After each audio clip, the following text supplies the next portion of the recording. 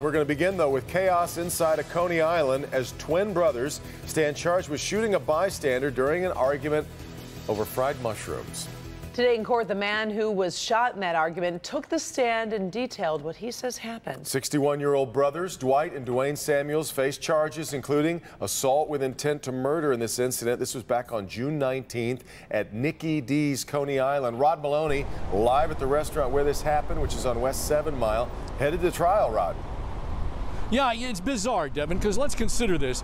Nicky D's, a popular local chain, very busy place, and it's not so much about the mushrooms anymore in this case, because it turns out that the people who were disappointed in not having the mushrooms didn't take their anger out on the restaurant or anybody who works for the restaurant. It was some poor guy sitting there just waiting for an order.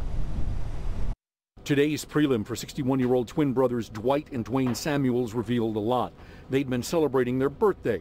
We're not showing the victim's face or giving his identity, but high-definition security cameras captured the entire incident in the early morning hours of June 19th. The shooting victim is the guy sitting at the counter. We heard his testimony today. And while waiting for his order, a man and woman came in asking for fried mushrooms. And while other Nicky D's sell them, this one does not. And the victim said it disappointed the woman when she found out from Dwight Samuels. He told her that they don't sell fried mushrooms. Okay. Did it appear to you that the defendant was angry at the fact that they didn't sell fried mushrooms? Yes.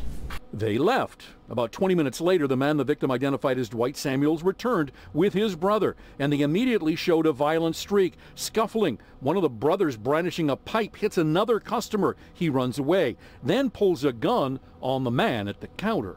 I was holding my hands up and hoping that he don't shoot me. He wasn't so lucky. The victim says the brothers beat him with a pipe. The video shows that. They pushed him onto the floor. And while we won't show it, when the bullet hit, it knocked all my teeth out. Bullet went through his mouth, sad to say. He is going to apparently be okay. But in the meantime, there is a raft of charges here, like we said, felony firearms, attempted murder, and also habitual offender.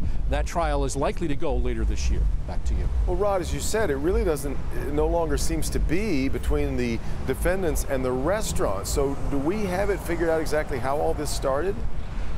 Well, they did ask the victim what it was that he understood about the two brothers while he was lying there on the floor, and he said that he smelled alcohol, a lot of alcohol, and he believed that that may be at the heart of all of what can only be called bizarre behavior. Wouldn't be surprising. All right, Rod.